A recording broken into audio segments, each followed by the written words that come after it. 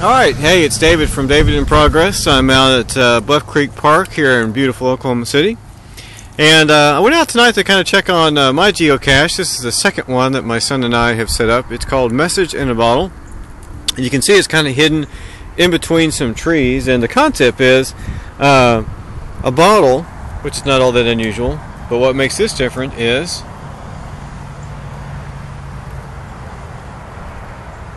it's hanging way up there in the tree. So what you do is you find it and you see this, and hopefully you go, huh, what is that? I did leave a clue on there that says look up. They look up and they see, oh, there it is.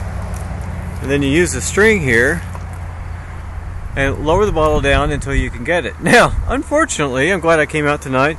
Some people have not quite seemed to have figured out that there is a way to lower it. You can see here's some broken branches.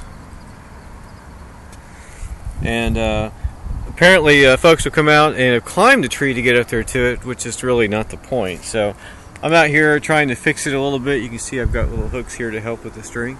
And hopefully the next person who comes along will realize that yes, you can lower the bottle to get to the cache and leave your goodie, take your goodie, leave your name. So anyway, that's it for today from David in Progress. Thank you for the cache.